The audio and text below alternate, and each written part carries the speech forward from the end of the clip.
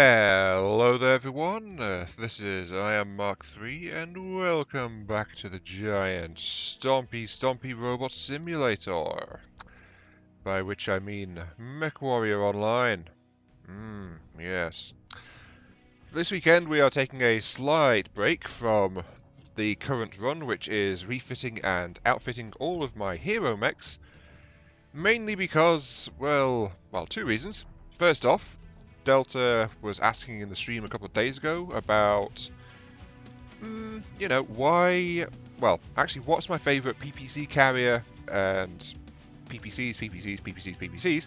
So I figured, you know what? I accidentally scrapped this design a while back, but I still remembered how to do it. So, for today's walk, we have got one of my non-hero Annihilators out.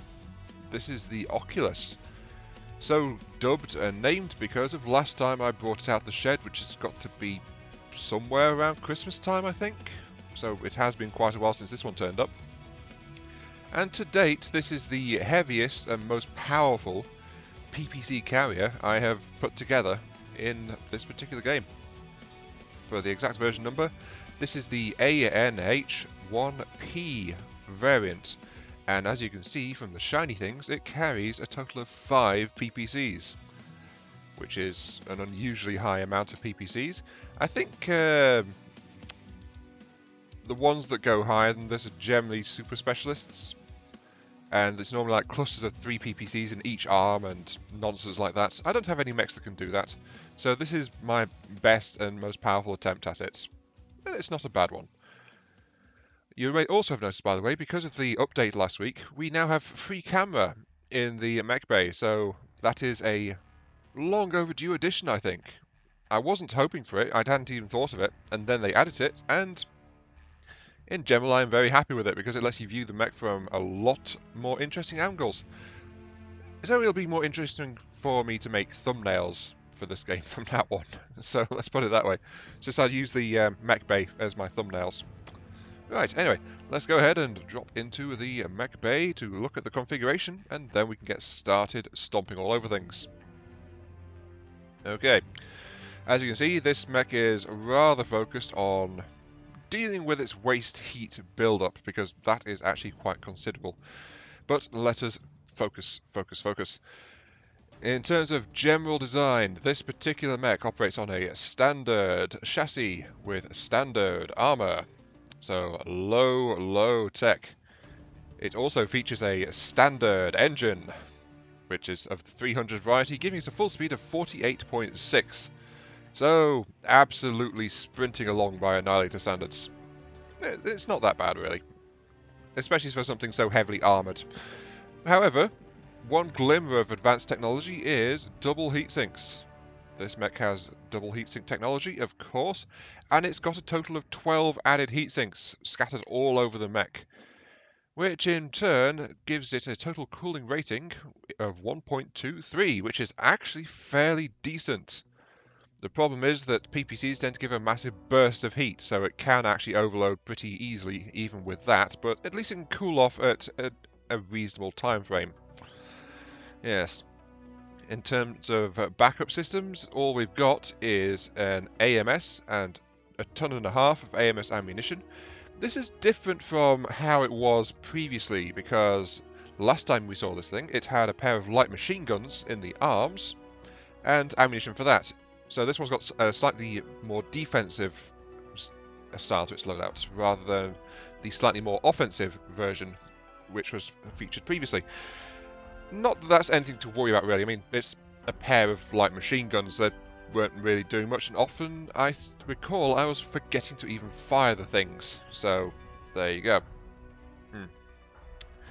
And then lastly we have the primary weapon systems, which is a quintet arrangement of snub-nose PPCs. Yes, they are snub-nose, but we got 5 of the darn things. And they are set up to chain fire like absolute buggers. So, the idea of this is, as soon as an enemy gets out in front of you, it's like, ooh, hello enemy, PPC, PPC, PPC, PPC, PPC, PPC, PPC, PPC, just keeps smacking them with rapid-fire PPC shots for as long as the mech's long-suffering heat systems can allow. It makes a lasting impression, because every time the PPC connects, it's like 10 points of damage immediately, and there's another PPC bolt right behind it. So think of this mech like a walking snub-nose PPC chain gun or Gatling cannon style thing. Rapid fire PPCs for everyone. Now, of course, this loadout does have some drawbacks, but I'll be going into my thoughts and choices when we get into the actual match itself. So, roll on and match number 1. Reactor online. Sensors online. Weapons online. All systems nominal. This is command. Eliminate all enemies, no matter the cost.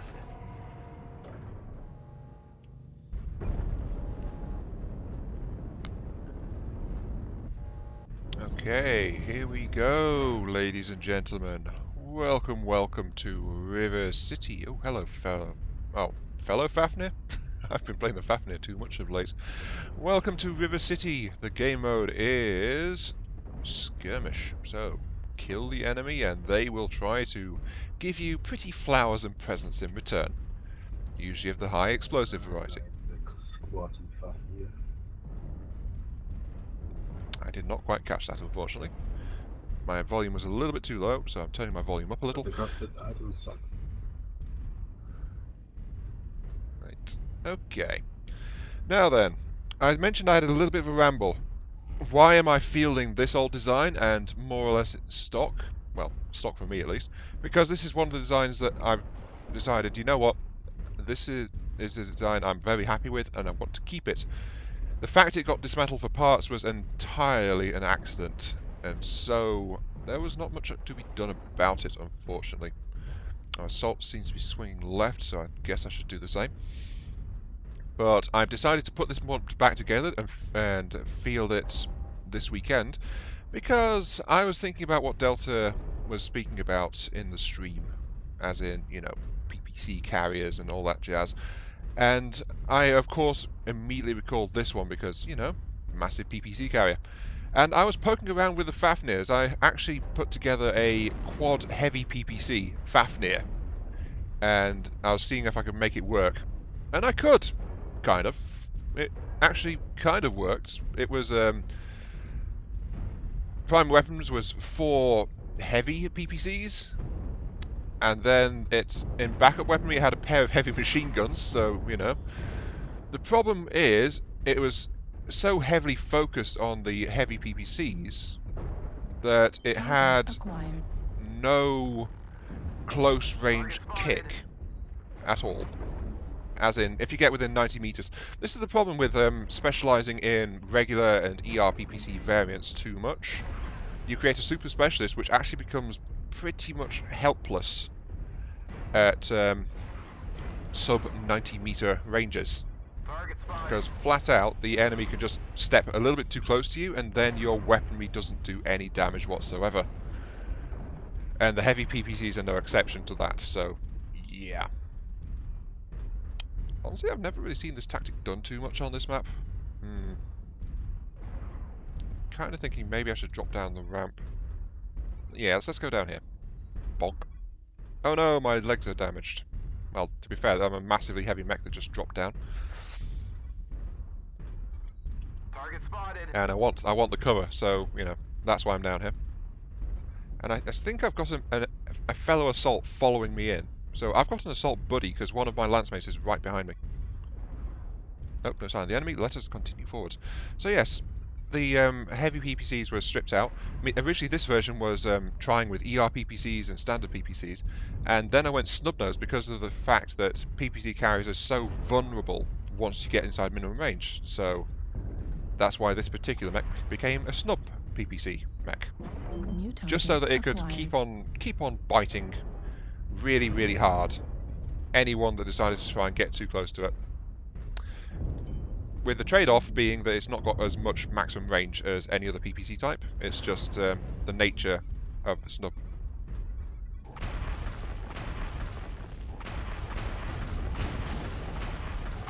So I see you over there.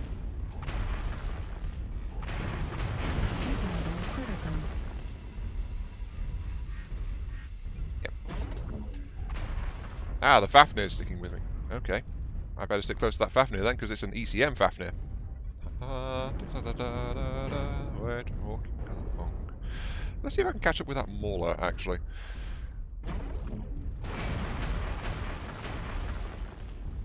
Target spotted. Yep, he did not like that. At all.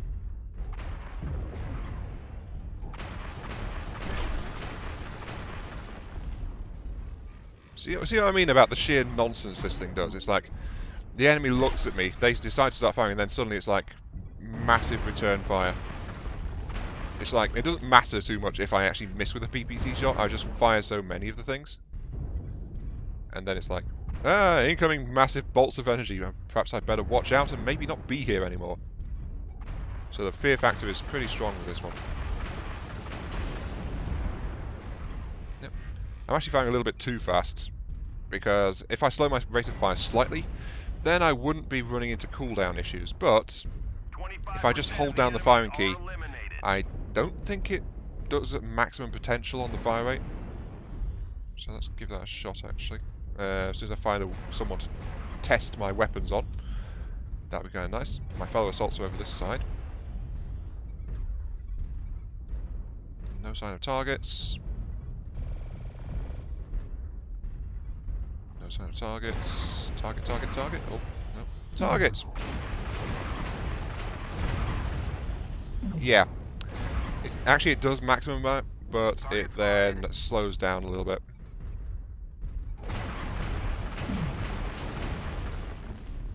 Do you regret stepping out there now, Mr. Light?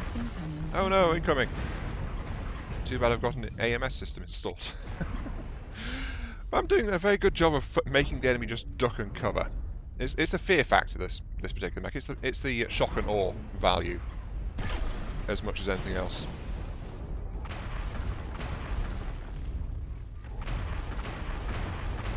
New target acquired. Critical. Though it does overload a little bit sometimes.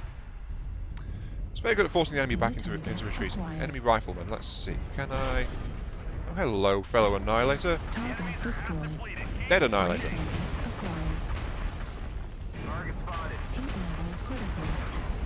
Okay, yep. I'm fighting at capacity, so I do need to cool off slightly. That's the other problem, by the way. Paired heavy PPCs were just overloading the Fafnir. I was trying them out on so badly.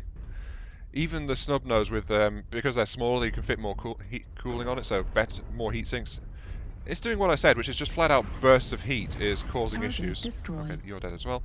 I can't actually fit under this bridge, so that's the thing. But it looks like we've got a total rout on our hands now. The Fafnir is going to show off, I think, and just walk onto this bridge. I don't think I can follow. Oh no, it gets a little bit deeper here. I think I can follow. Oh, that's really close, that. Okay. Target acquired. Oh, that's an E-Bon Jaguar. I think I clipped him earlier. Yeah, I think he was the guy that just dropped down at the back before. New target Oh, there's a Hellspawn acquired. over there as well. Okay, both enemies are over there. I will need to use that ramp to get up there, because I don't think I can scale the hill. Target spotted. Just have to try and catch up with them. Oh, that Hellspawn's about to die. Target destroyed. Yes. Okay, that went pretty well, actually. Let's see what the stats were for this. I am mildly curious. As long as you don't keep the trigger down, though, this is a very reliable damage dealer. But it's finding the enemy more than anything else. I've noticed with PPCs that I tend to do less damage dealt. Though I did get 6 assists and a kill most damage dealt, which I think was on one of those riflemen. So overall, a fairly solid performance, but my main value really is the fact that I'm not a mech the enemy wants to stick around and try to duke it out with, because I'll just keep on smacking them with PPC shots. So yeah, this mech does tend to make people back up and hesitate to face it, which is half the value sometimes. Anyway, let us roll on to match number 2. Reactor online. Sensors online. Time to kick ass. Weapons online. All systems But nominal. I am all out of bubblegum, good sir. This is command. Eliminate all enemies, no matter the cost. Eliminate all enemies, no matter the cost.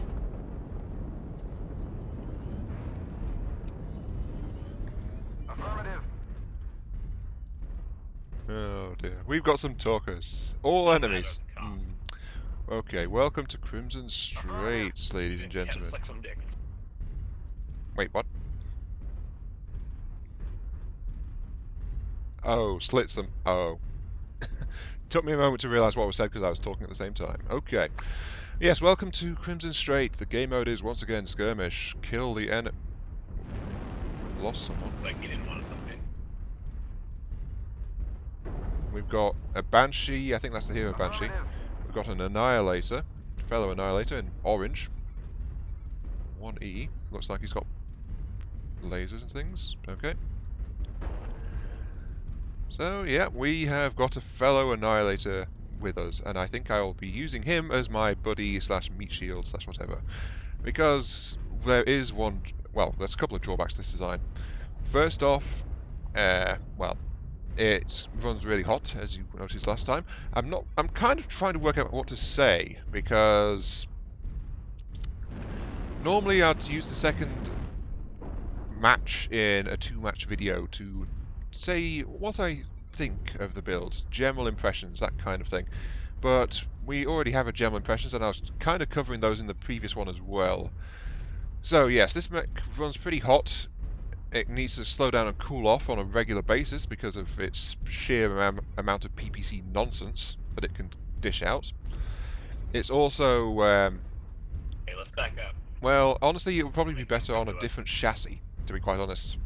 Because there is a little bit of extra weight in here, which could have been used for a bit of extra speed if we weren't on an Annihilator. Let's switch to heat mode, just to see. So yes, there is that. It's got a few drawbacks to it. I might be needing to do just peek and shoot tactics.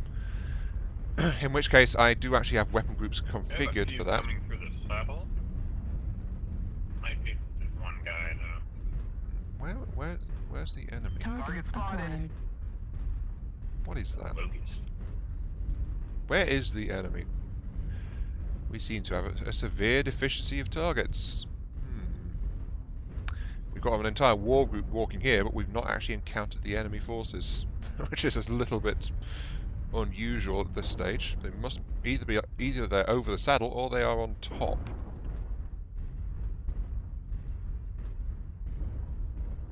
No, there was an enemy contact over in C as well.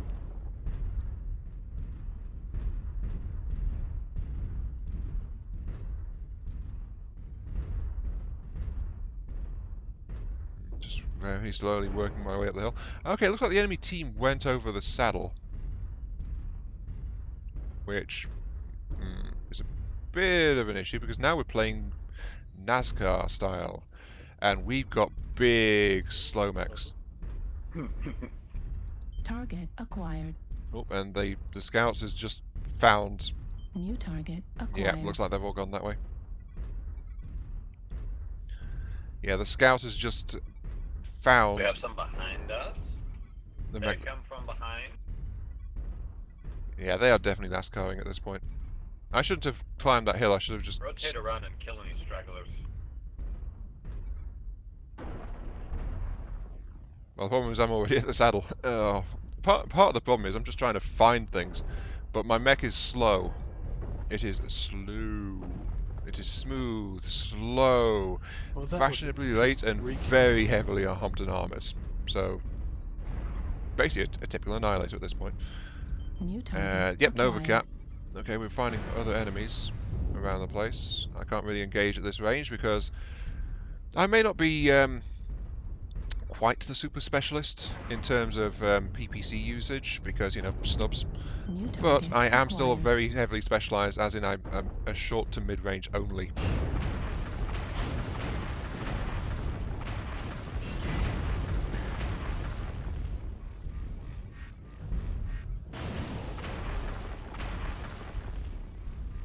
Yes, I see you there.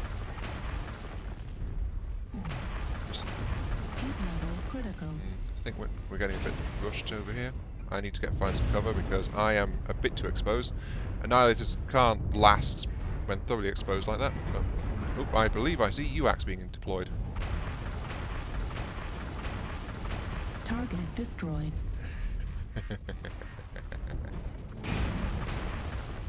Oh, I bet you regret peeking out at that like me, Mr. Hunchback. Heat level critical. I can keep this up, can you? Heat level critical. Oh, I'll overload. Override engaged. Up we get. But yeah, they were not very Target willing to destroyed. keep engaging me. That Hunchback was actually pretty daring, and I tagged him with a bunch of PPC shots for his arrogance, for daring to face down my precious Annihilator. Oh. Target acquired. And that Fafnir just got tagged a bit, I think by most of a full volley, actually. So yeah, I am definitely working. And this kind of more close-in, brawling style New fighting. target acquired. Admittedly, it's not a brawl. I'm playing a support style overall. Need assistance.